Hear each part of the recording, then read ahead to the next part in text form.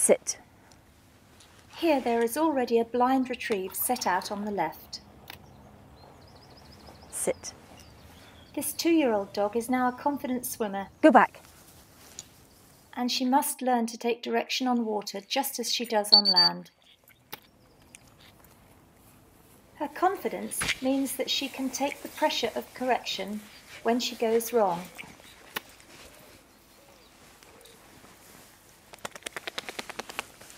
Now sit. Sit.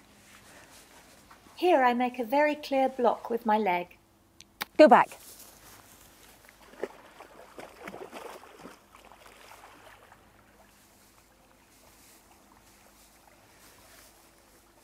It may seem tough, but there has to be a consequence for not following instructions that a dog understands. And then when this is followed by plenty of praise for getting it right, that is the very best way to quickly learn. Be very aware of your own dog's confidence in water and only put them under pressure when you know they can take it.